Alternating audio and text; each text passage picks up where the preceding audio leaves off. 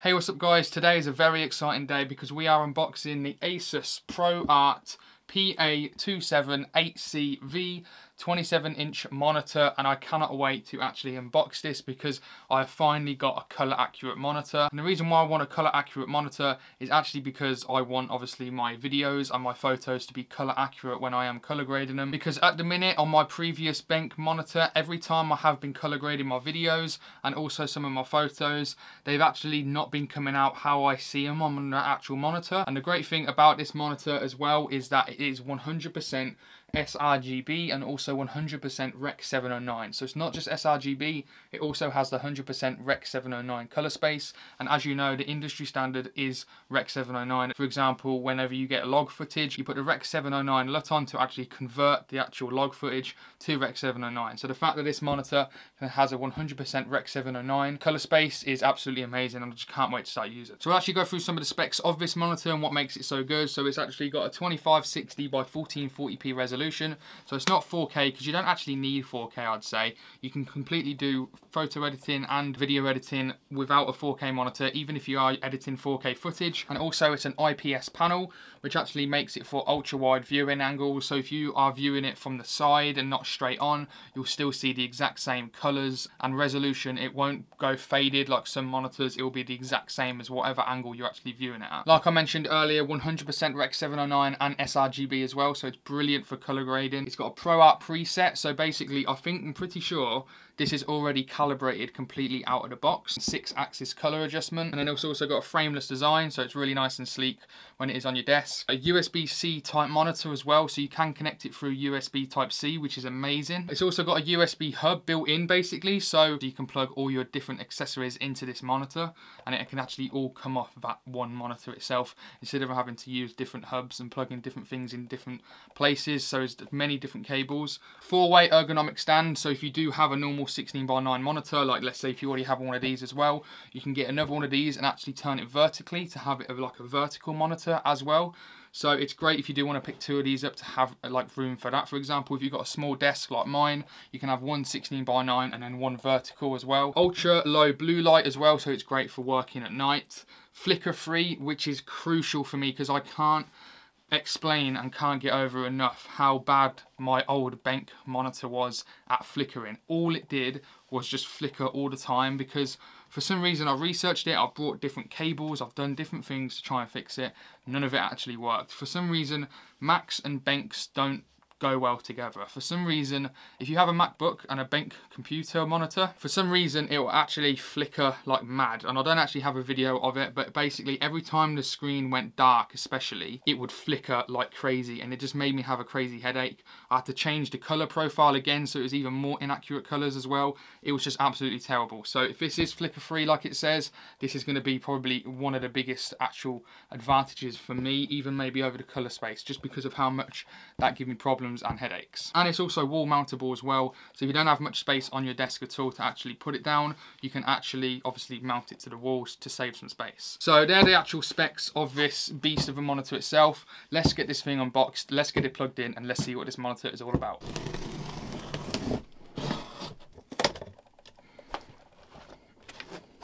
We've got a USB-C cable, and I actually wasn't sure if this was actually going to be coming with it or not, so I'm really happy this is actually in with the box. We've got HDMI cable as well, which is always nice, and then the actual power cable as well.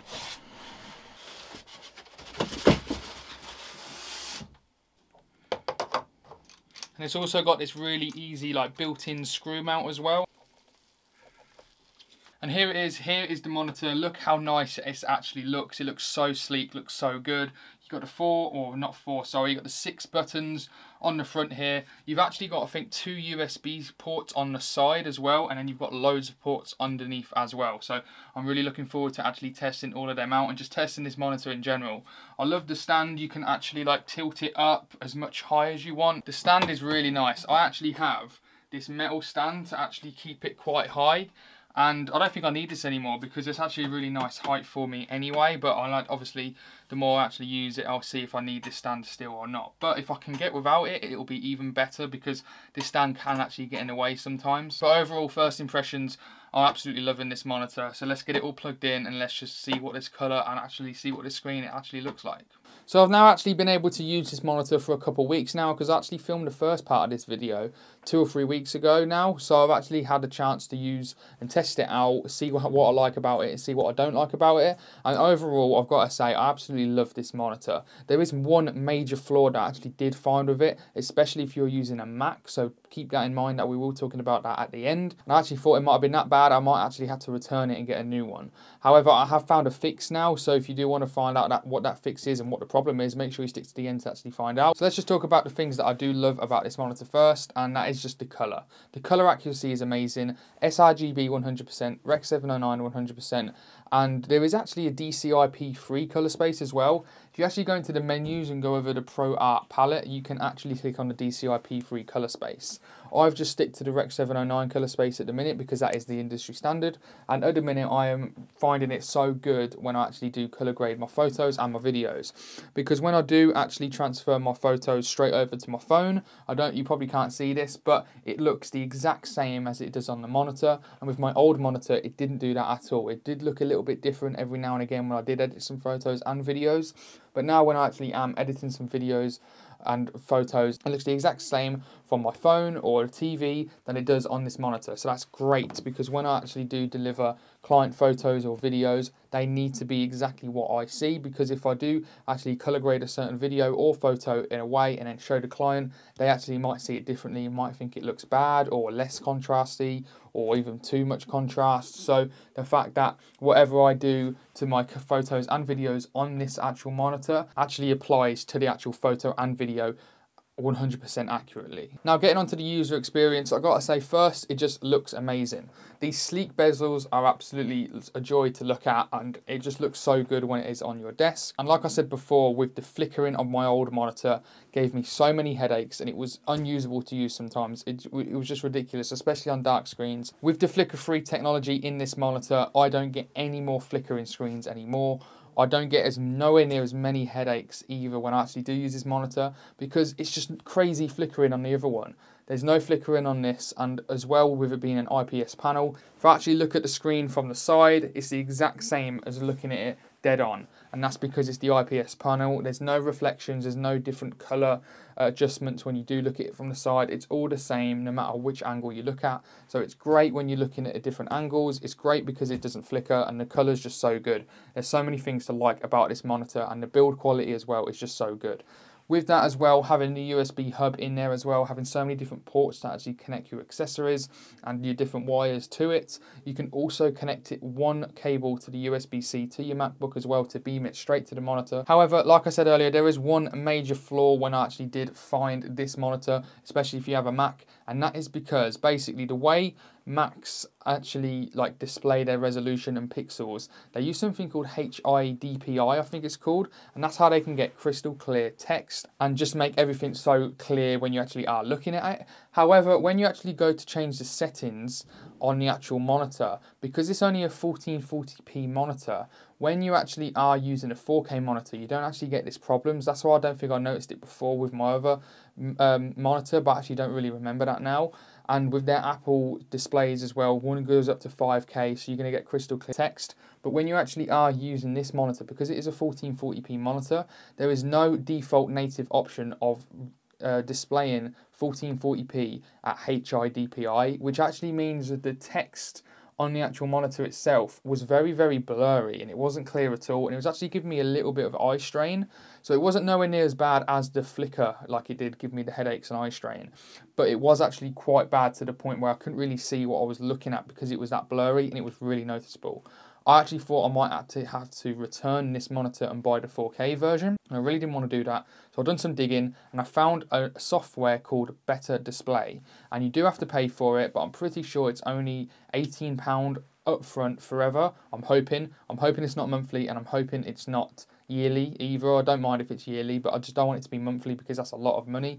I don't think it will be that. I'm hoping it's just a one-time purchase, because at the minute I'm using the free trial. It basically unlocks your Mac and unlocks your monitor's resolution to so many different resolutions basically, and it allows you to set 1440p at HIDPI setting, so you can get that crystal clear text. Now basically I used the first one, and you can just click set resolution.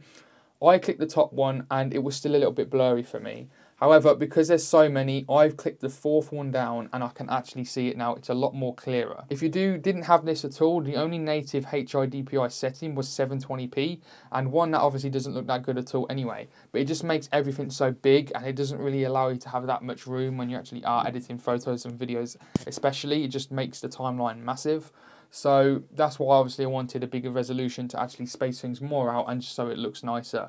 But this better display actually allowed me to use a high resolution 60 Hz as well, and have HIDPI, which makes all the text clear. So that is the one solution, and that actually fixes the only main problems I've actually had with this monitor, because overall I've absolutely loved it. I think the colour accuracy is amazing. I think it looks amazing on my desk.